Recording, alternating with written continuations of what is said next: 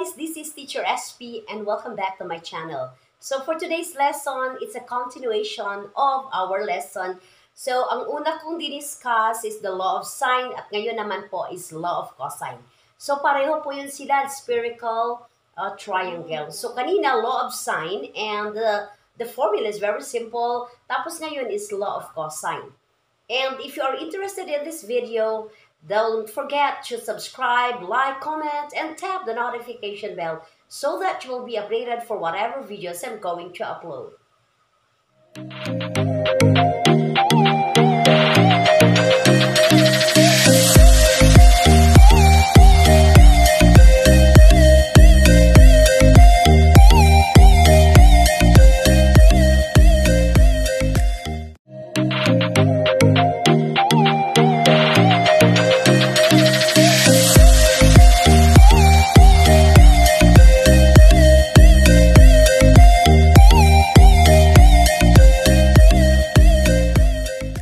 Okay, so guys, we have here law of cosine for sides. Ibig sabihin, dalawa po yun eh.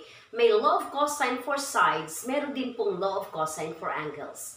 And today, I will be showing you the law of cosine for sides. This is the formula that we are going to use.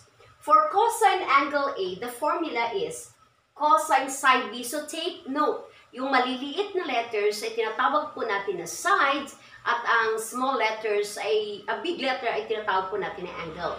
Cosine side C plus sine side B, sine side C, cosine angle A.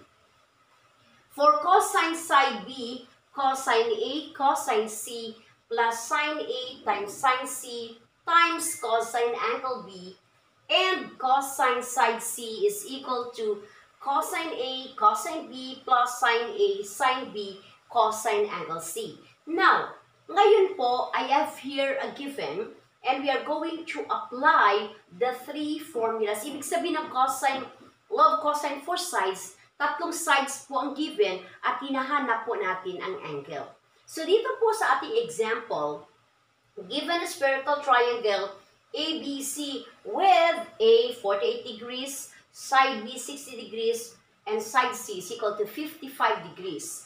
We are looking for find angle A. So, saan po dito? 1, 2, 3. Ito po ang gagamitin natin. Okay. Para po na, because we are going to derive the formula, since cosine angle A ay nasa right side. And what are we going to do?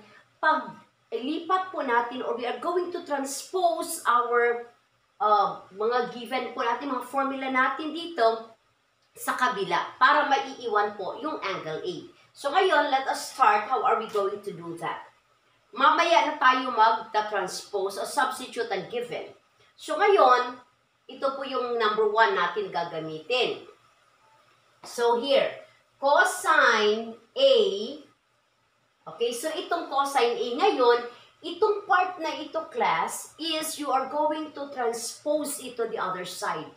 When you are transposing a number, nagbabago po ang sign, magiging negative po siya.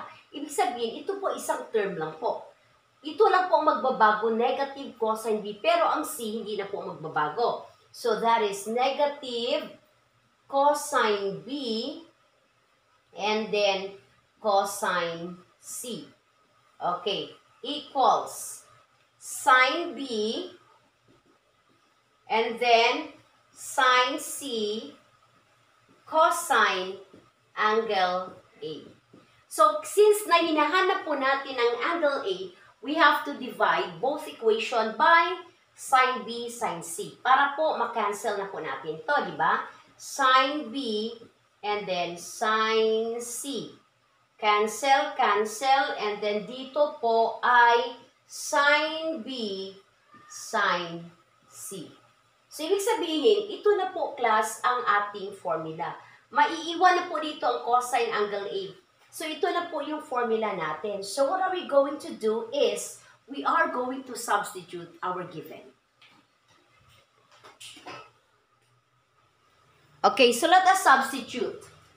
So, cosine A. Anong A po natin? Sa given, 48. So, cos 48 degrees, open and close parenthesis, minus cos side B is equal to 60 degrees times cos side C, which is 55 degrees.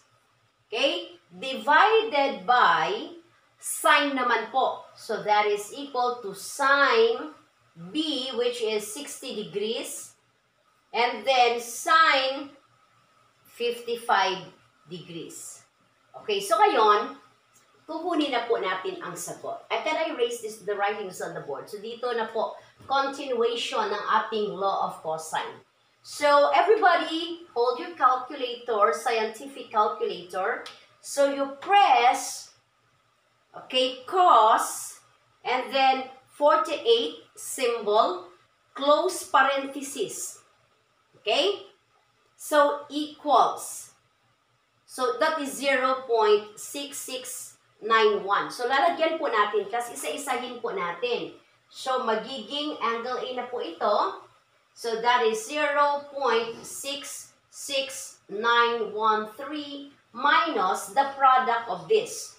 So i-press naman po natin ang calculator natin, cos 60 symbol, which is the degree, minutes, and seconds, close parenthesis, and then cos 55 symbol, close parenthesis, equals. Ano po yung sagot? So that is equal to 0.2867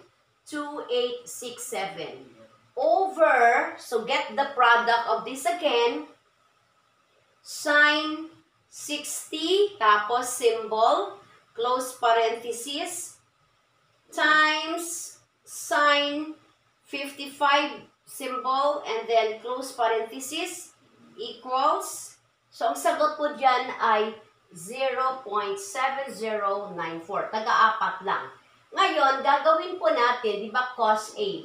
So, we have to do the operation, class. So, ang sagot ano po natin, sa ating calculator, everybody, if you have your calculator with you there, so 0.66913 minus 0.2867 equals, okay, divided by 0.7094 equals. So, ang sagot po dyan, class, is equal to 0.53908.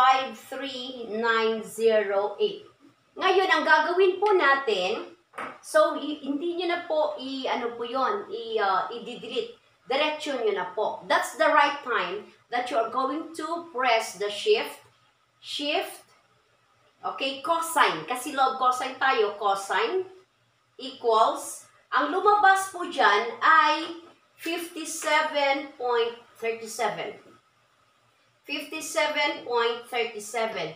And that's the right time that you are going to press the degree, minutes, and seconds. So, that is equal to 57 degrees and 23 minutes. Why 23 minutes? Kasi ang seconds niya ay naka-41. So, you have to round it off.